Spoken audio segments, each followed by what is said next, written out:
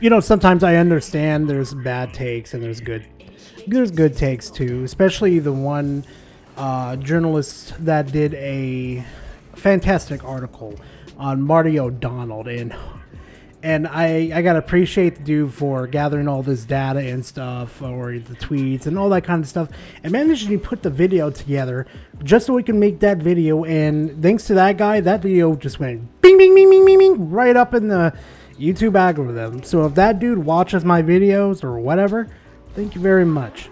You did a fantastic job. But there are some journalists that do not get it. Sometimes you don't go over the line, sometimes you just do go over the line. And this guy for sure did go over the line. Now, if you don't know what I'm talking about, this is Glen Schofield or something like that. I can't say his last name last night. He's the co-founder of making Call of Duty World War II, like the remake or whatever it was. Yeah, the recent one, not the old one. And he is the creator and directive lead of the Dead Space series. You heard that right. Freaking Dead Space, man. Now, if you're wondering why I'm getting a little flustered about this video, well, this article in general, which I should be saying, is because this whole article, which I'm going to read to you, is devaluing this developer that has been proven himself for the years that he cares about video games, that he actually puts in the work, and he's just not going to copy and paste these games over and over again. To prove what I'm talking about too, I'm actually going to take some clips out of the Ars Technica Dead Space video they had with this same developer about how he was explaining what he went through, how he developed Dead Space, and how he managed to ship the game 3 weeks earlier than it was anticipated to go, with almost to 0 bugs on this game, and so many other things that went right with this game, that the techniques that he learned from that he started to apply to other games. So let's go ahead and just get into this article. You guys will see where I'm kind of getting a little like jumpy and stuff, and just getting overall annoyed with this article.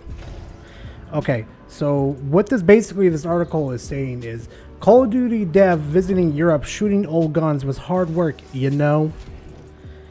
A profile in the latest issue of Edge magazine saw former Sledgehammer Games executive Glen Schofield, and he was the, the head director?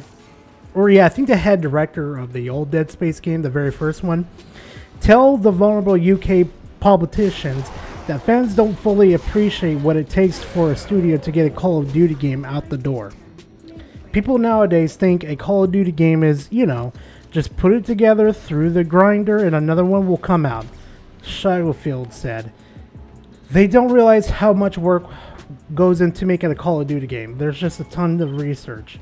What kind of research? He clarified. You're working with experts. I studied World War II for 3 years. I worked with historians. I spent 8 days in a van in Europe going to all the places that were going to be in the game. I shot different old weapons, all these things that you have to do when you're working on a Call of Duty game. Schofield also mentioned working with alongside special forces from several different countries while acting as a co-director on 2 Call of Duty games, Advanced Warfare and World War II, and supporting Infinity Ward on a 3rd, Modern Warfare 3, excuse me, during his tenure at Sledgehammer. That honestly doesn't seem like a bad of a deal as far as video game development goes. When the topic of hard work came up, I fully expected him to give a nod to quality assurance or speak on the grueling Call of Duty dev cycle, not reading and watching videos, as he goes on to explain. Well, in no way I tend to diminish the often overwhelming amount of work that goes into making video games, the majority of which falls to the grunts rather than the leadership. What Seinfeld is talking about here sounds suspiciously like a vacation. Sure, it's probably hard to think of it that way when you're there for work, but come on, you're traveling Europe with Activision's credit card in your wallet. Now back in the studio documenting bugs for 12 hours a day at barely more than minimum wage. Whew. Whew. So that's pretty much of the end of that whole thing right there. So this one's going to get real nasty. So Ian, I got a quick question for you. If you even paid attention to this developer, Schofield, if you even, I watched the video again just to make sure I could pronounce his name right in any way. So if you guys, Ian, if you actually watch this dude's, how he develops games and stuff and understand, get in the developers' minds of how they develop these games, you would understand that dude wasn't lying. I'm actually from Ars Technica, I'm going to play a certain clip where he's going to admit a couple things and what he does to make these games. And I'm going to say this again. There's going to be a link to Ars Technica in the description and pinned comments, so please go watch that video. The insight to this man's mind of how he created Dead Space is absolutely phenomenal, and I suggest you guys to watch it. So clip number 1, let's roll it. We won a ton of awards on the sound design because the sound is so important in a video game to me. And in a lot of games, sound design was like sort of the thing that came in last, wasn't that important. Oh, we ran out of memory, we don't have a lot. But right from the start, we said sound design and the music and the audio are key. One in particular that really got me was the bar train room. Don Vecca was telling me one day, he's like, Glenn, I was going in the bar train. We went under the bay, and it's the worst sound in the history of man, or something like that. And I'm like, record it. Next day, he's hanging out the bar train, getting the sound when it's in the tunnel and everything. And he plays it for me, and we have these really nice sound rooms. It was like screeching, and I'm like, oh man, it's great, you know? Because what we were looking for is how can we scare people just with sound? No monster, no nothing.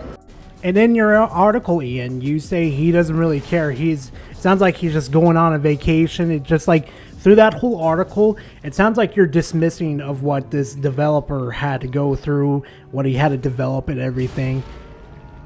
Glenn is one of these developers that actually do care about their games, developing their games. You see why people are mad with you, Ian? I don't think you understand. Let me play another clip where usually developers, directors, or creators don't admit where their influences come. And I'm going to play one of those clips real quickly. And Paul, if you're watching this, you're right. You were absolutely right on this one, because when he told me about this, it blew my mind that it actually came from the series where he got his influence. Play the clip. Some of my influences to make Dead Space from the game industry were definitely the Resident Evil series. And Resident Evil 4 had just come out. One of the things I would say to the team is we're going to make Resident Evil in space. And you got it right away. Let me sling a little more dirt into your face too, Ian, since you want to kind of like be passive aggressive and stuff, saying like, you know, he just took a vacation and he wanted to be lazy and stuff. There is one part of Dead Space where you're going through the ship and there's a tentacle coming out, grabbing you by the leg, slamming you on the ground, dragging you through all the corridor, through the corridor and stuff, and you're trying to shoot the damn thing and get away from it. Let me play the video real quickly. I like a little snippet of it of how he doesn't blame the team, he blames himself. Play the clip. But they're like, Glenn, we did everything you asked, but it's a mess. And I'm looking at it going, yeah, it is. You know, it is. After just kind of making a whole bunch of mistakes for a couple of weeks, we realized there's got to be a better way. And I realized that, you know, the problem wasn't the team. It was really on how I was giving them their assignment.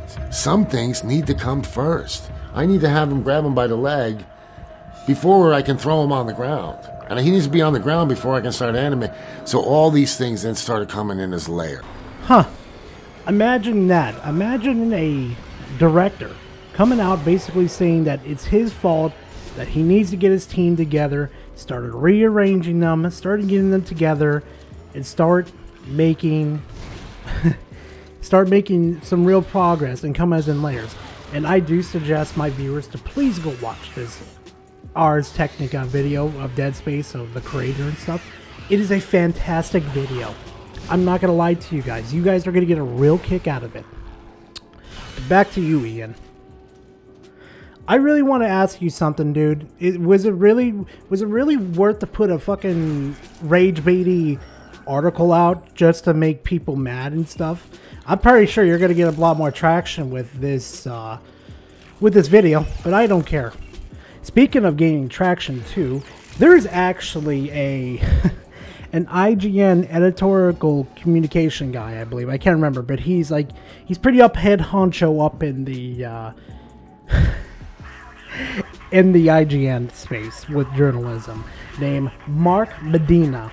Okay, this is IGN, part of the company that IGN is, where they screwed up and where they gave Pokemon Emerald a 4 out of 10 because too much water in the game. Okay, so I'm gonna get back on topic. I swear, guys, I just wanted to make that joke. So Mark Medina, IGN head director or writer or whatever, he says, sorry, but this.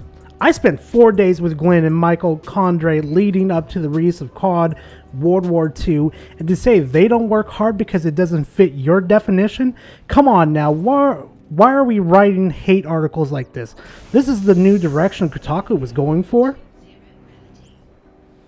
You know what the sad part, Ian? You know what the real sad part is? You could have been a really good journalist. I could have been writing off one of your articles and patting you on the butt saying you did a good job. Or hey, maybe you had a bad take or stuff. But this whole article, which I'm not going to read, was just nothing but an attempt to just discredit Glen Schofield and just saying that, oh, he's just lazy. He was using Activision's card and stuff just to get a free ride and stuff. Trust me, I've watched Glen closely, Schofield, for years. That man is anything but lazy. He is like literally up there with Marty O'Donnell. Literally up there with Marty O'Donnell. And I have nothing respect for these developers. And honestly, all the hate that you're getting, dude, right now, it's justified. So please, enjoy your rage bait article. Because that's all you're ever going to be.